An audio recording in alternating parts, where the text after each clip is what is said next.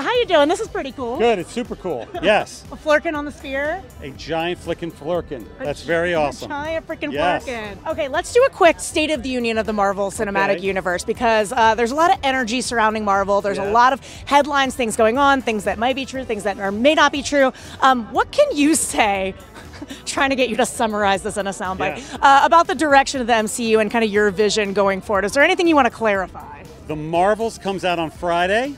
Finale of Loki on Thursday.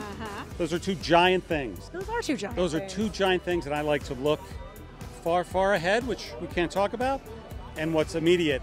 And, you know, those two projects that are being unveiled to the fans within 2 days represents about 5 years of work of about thousands and thousands of people. It's to true. me, that's the focus. My favorite thing you always say, you're like, some people like to talk, me, not so much. That's true too. The final trailer came out for the Marvels, and it kind of threw the gauntlet. We see Tessa Thompson. We see another character kind of walk by, and everyone's going, Who is it? Who is it? What's the top theory?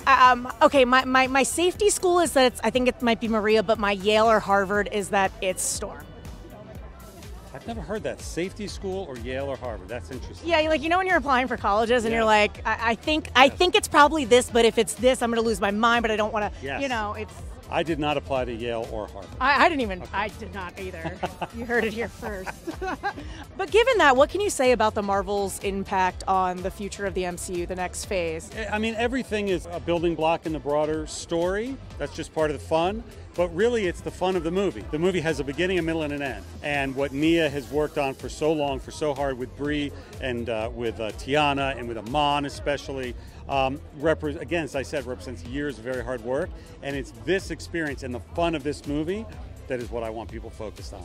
I remember being in Hall H a couple years ago, not the one I hosted, it was the year before that, where you said all of these things, you had all these announcements, and then you're like, and we can't even talk about mutants yet, but we will eventually. And now we're at a point where Kamala, we know, is one of the first times we hear the word mutant in the MCU. So I know you don't show your cards, but I know how much you love the freaking X-Men. Is there anything you can say about how delicate that is to you and kind of what the plan is? When are we going to hear something? I don't know if it's delicate. It's super exciting, but the X-Men are as solid and rich and great a concept and characters as exist.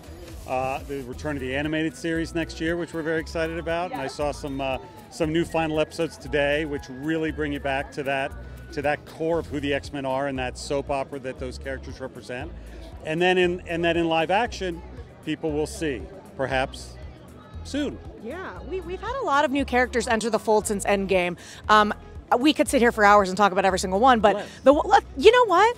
Thank you for giving me that exclusive. Yes. Oh my God, Kevin, I knew I was your favorite. I'm just going to pick one out of a hat, though. Harry Styles, we saw him in the Eternals. It's been 2 years. Have you guys had any more talks? Are we going to see him pop up again soon? He's excited. We're excited. We will see. You introduce a lot of new characters in a lot of movies and a lot of tags. Yes. Yes. Where do the tag folk reappear? That's a good question. Yes, and then there's this Taylor Swift as Dazzler rumor going around. There's just so much. A lot of musicians. A lot of musicians. Yes. I was going to say we need a Marvel musical, but we actually got one. Rogers the Musical. We got Rogers the Musical, so never mind. Okay, one specific thing I want to ask you that was in the headlines is this idea that some fallen Avengers could make their return. Anything you can say about that? I know this answer. No. Is that the answer? Yeah.